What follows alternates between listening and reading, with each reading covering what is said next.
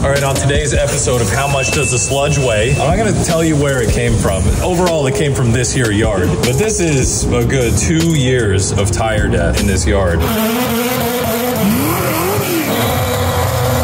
This is like one giant rubber ball. This is the reason behind Lake Flacid.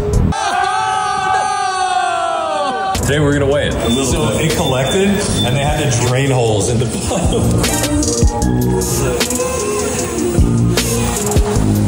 Holy shit! 291 pounds of tire. God damn.